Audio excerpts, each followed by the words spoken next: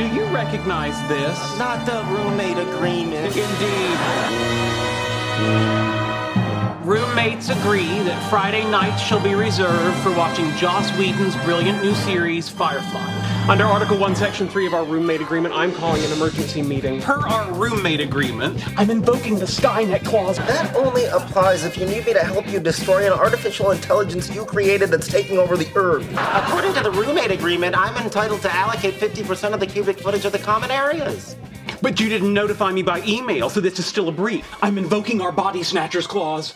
Godzilla clause? I initialed another clause naming you my sidekick in case I get superpowers. You actually put that in an agreement? Yeah, we also put in what happens if one of us wins a MacArthur grant, or if one of us gets superpowers, or if one of us is bitten by a zombie. He can't kill me even if I turn.